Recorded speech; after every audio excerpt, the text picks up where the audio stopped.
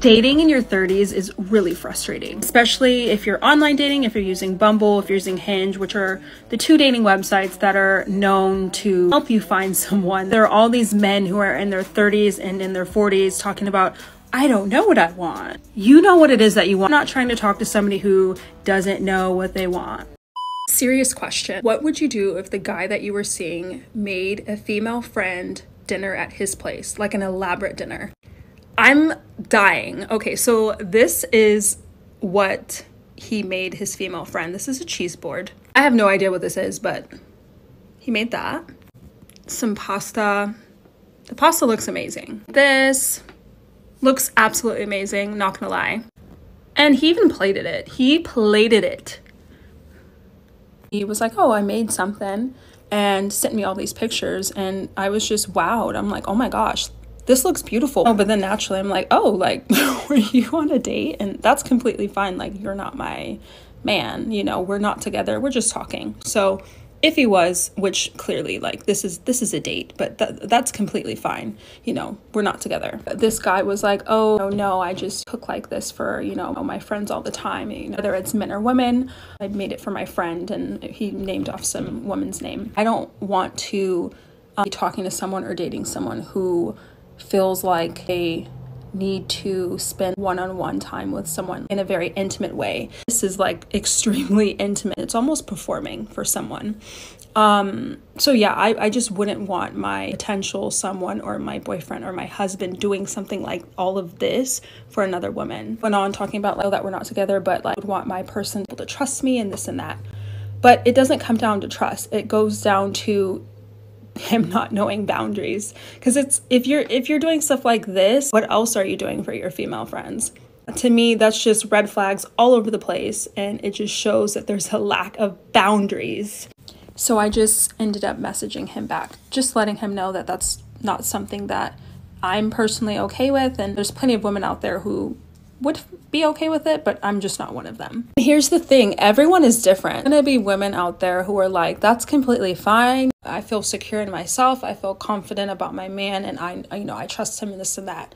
That's completely fine. And again, it's not about trust for me. It's just boundaries. I want there to be very, very clear boundaries if I'm talking to someone, and I want them to know like what's appropriate and what isn't appropriate. What do you guys think? I'll be honest, I know so many females will disagree, but I hate sugarcoating things to appease to your ears. I find females make it harder for themselves. I'm not saying finding a husband is the easiest thing, but it's not a lifetime journey either. There are so plenty of good men, and if females are struggling to find that, she has made it that way herself. It's just that simple. Your dating life is hard, your dating life is complicated because of the choices you've made and how you've lived. It goes for the same for this female here. You're chasing a man who clearly wasn't interested in being in any type of relationship with you. You want to talk about boundaries and red flags when you're both single and you're living your life? You're hurt you didn't get your way with who you wanted. There was no red flags about him. The man is living his life the way he's supposed to be and the way he wants. There's nothing wrong here with what he did or does with his time. She's projecting a lot of hurt. She's projecting a lot of frustration that once again the dating scene isn't going her way. This is why I say you do it to yourself. Females always want to make it seem as if there's no man out there who's traditional and willing to build a family. In reality, it's you who avoids those men and go for the exact opposite. You give your time to men who don't care about anything. You give your time to men who are known for cheating. You give your time to men who aren't looking for commitment. You give easy access to men who are wanted by a majority of females. And then you want to talk about those men as well. You go on the internet and drag men in general about how they're trash, when it's actually how you've gone about dating is trash. A lot of females have a female mindset, which is why they end up alone. You're never focused on the right things. You're never focused on working on yourself. You're never focused on tradition. You expect every interaction to give you those results, and it's absurd when you think about it. because you never focus on those things. Unless you're born or raised that way, you cannot expect things to be handed to you for nothing. And somewhere this female thought, giving this man her mediocre attention, giving this man her mediocre coochie, somehow you will stand out. Or even if it's the best coochie, somehow it will make her stand out. She's annoyed at herself for wasting her time again with a man who she got 0 results from. You don't want marriage the way you think.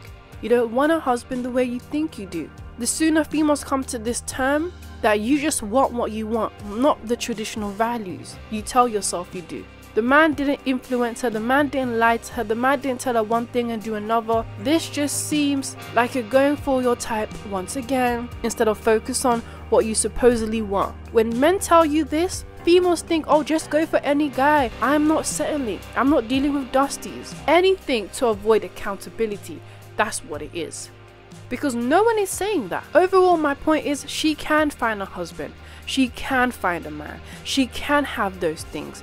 The things that she says she wants. So why are you here complaining? Why are you here talking about men or this guy? When the man that she supposedly describes is there and is available. And he's not any dusty. He's an average good man that a lot of females can marry and build something with.